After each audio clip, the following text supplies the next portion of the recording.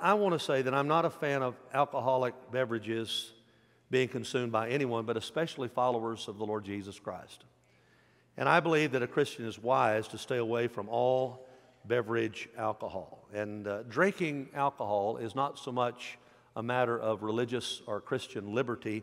It's a matter of wisdom. And all of us, I think, would agree that the Bible prohibits drunkenness.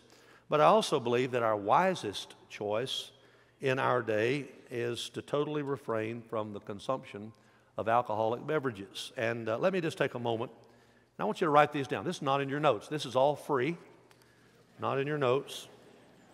I want to give you 6 reasons. Write these down if you would, and at least you'll know where I stand on it. And I don't want to, I just want to talk to you about it for a second, and then we'll get back to the sermon. And 6 reasons why Don and I do not drink alcoholic beverages. Number 1, it doesn't take much alcohol to become intoxicated. For many people, just a small amount of consumed alcohol impairs their senses. That's why trying to define what getting drunk is really difficult, because a lot of people, after just a little bit of alcohol, they are intoxicated. And, you know, studies show that just a small amount can really skew a person's capability to be able to respond mentally and even physically. It just dramatically impairs you. Just a little of alcohol does. And that's why you don't have to have much alcohol in your blood to get arrested if you're pulled over and they test you. So it doesn't take much alcohol for someone to become intoxicated, so Don and I do not drink alcoholic beverages. And then another reason we don't do it is we have plenty of other choices. Plenty of other choices nowadays. Some justify their drinking saying, well, Jesus and the disciples drank wine. And Jesus even turned water into wine. Those are New Testament facts. And I don't try to deny any of that. But on the other hand, there's another fact. The choices for drink in the first century were very limited. And sometimes you had the choice between rancid water and wine. And I believe that's one of the reasons that Jesus and his disciples drank wine. We also know that they drank water. If you read John 4, when Jesus went to the well, he didn't say, give me some wine. He said, give me some water.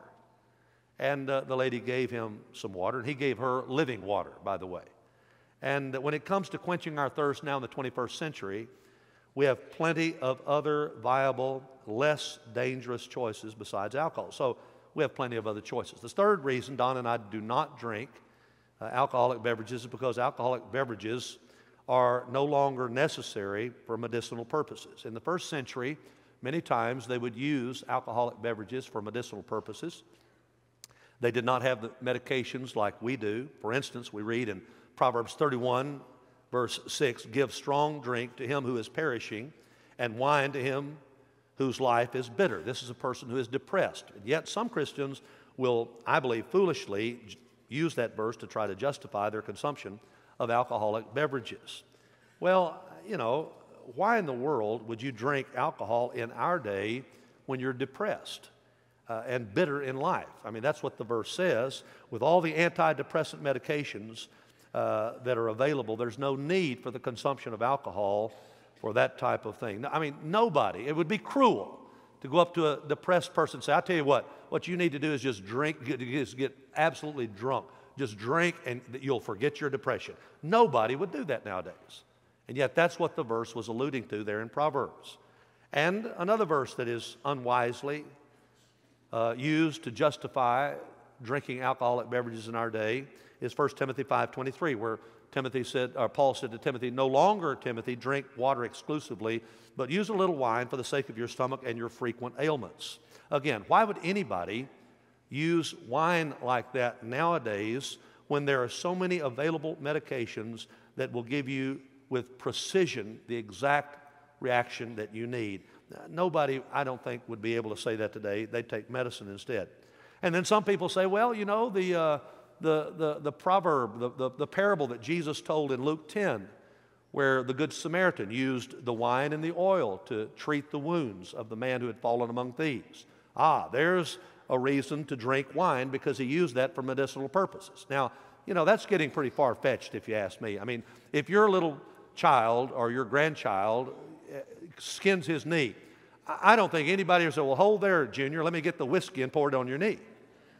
I just don't think that's going to happen, okay? And just so you know, again, it was used for medicinal purposes in the first century, no longer the case now with the plethora and the abundance of medications that are available to us. It's really out of date to even consider that, irrelevant, and I think absurd. Fourthly, alcoholic beverages are addictive.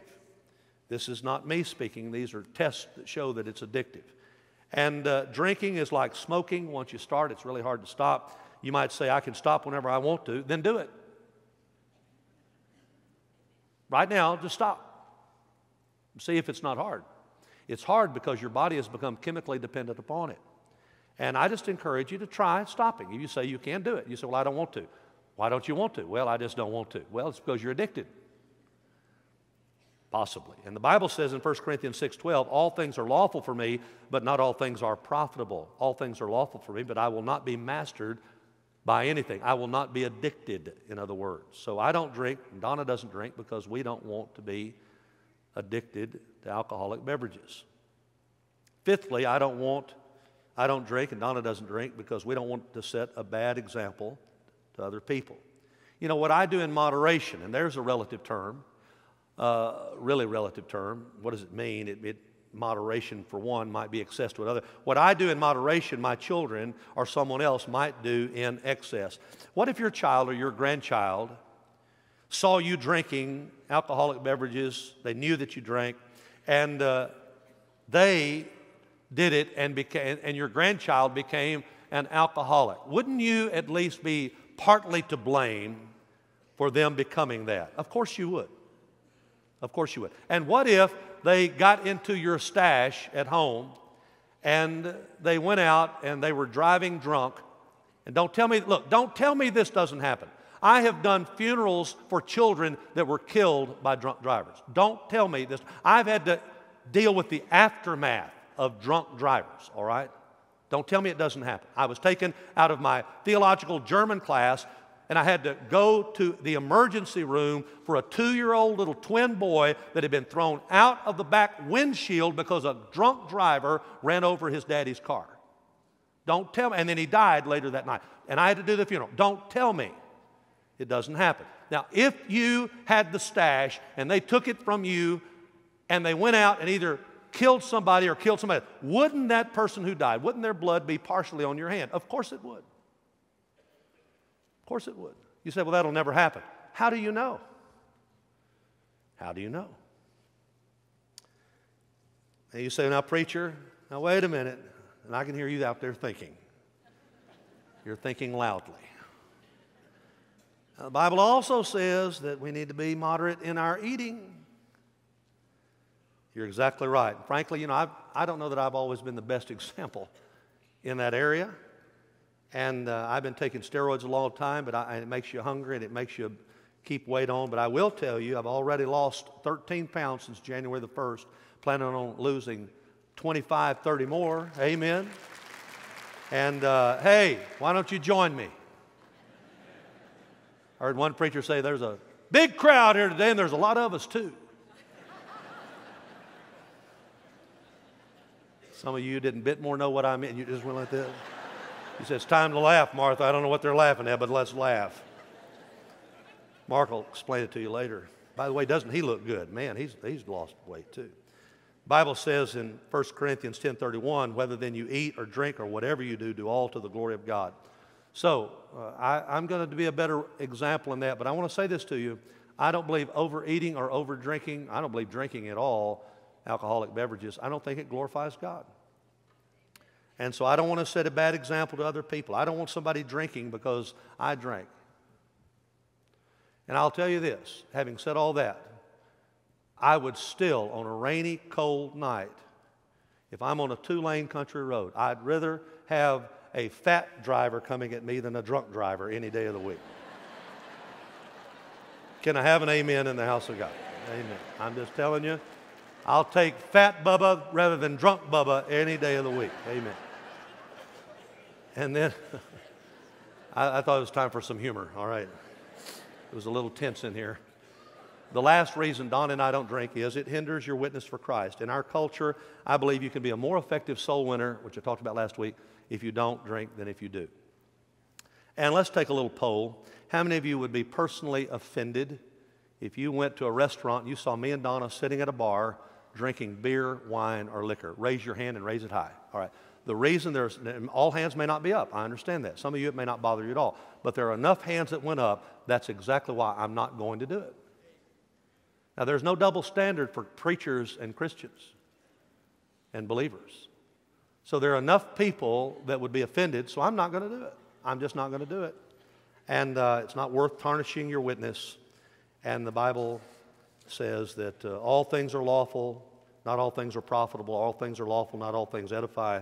When it comes to drinking alcohol, I don't believe they edify. I don't believe they're profitable. It's profitable, and it can master you, so I just stay away from it.